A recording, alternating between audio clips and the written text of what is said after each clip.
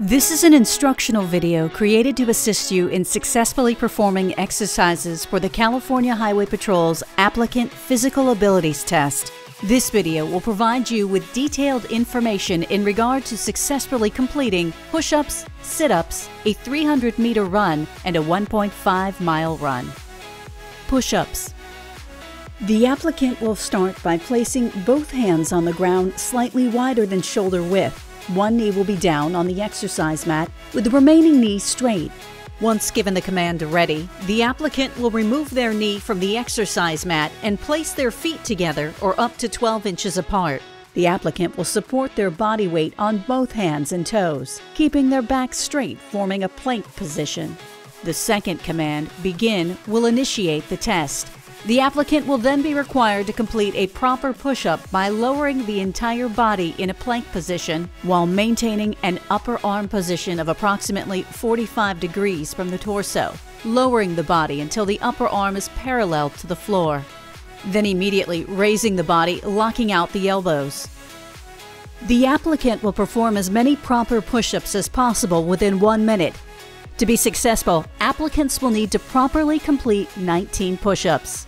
The applicant's push-ups will not be counted if they use an improper base, short arm the push-up, do not lock out their elbows, flex their hips, hyperextend their back, do not maintain proper upper arm position, allow any part of their body other than their hands and feet to contact the ground.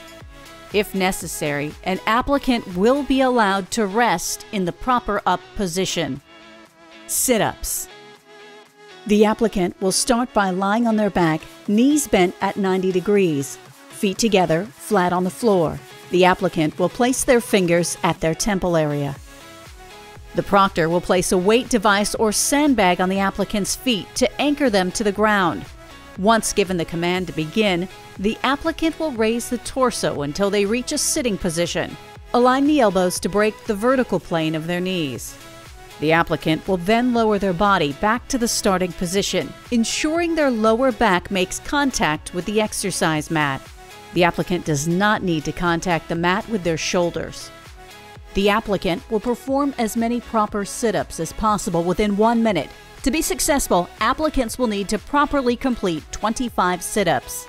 The applicant's sit-ups will not be counted if they remove their fingertips from their temple area, wrap their hands around their neck or head, do not break the vertical plane of their knees with their elbows, do not touch their lower back to the mat, thrust hips outwards in order to gain momentum, or do not maintain a 90-degree bend in the knees.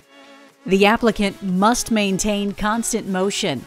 If at any time the applicant rests, the test will stop and only the completed number of sit-ups will be tallied for a final score. 300-meter run. The applicant will be required to run 300 meters per time on a flat level surface. This activity can be completed on either a track or measured course.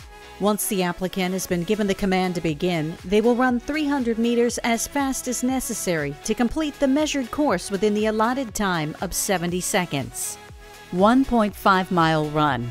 The applicant will be required to run 1.5 miles per time on a flat level surface. This activity can be completed on either a track or measured course. Once the applicant has been given the command to begin, they will run 1.5 miles as fast as necessary to complete the measured course within the allotted time of 15 minutes. Disqualification will end the applicant's hiring process with the California Highway Patrol.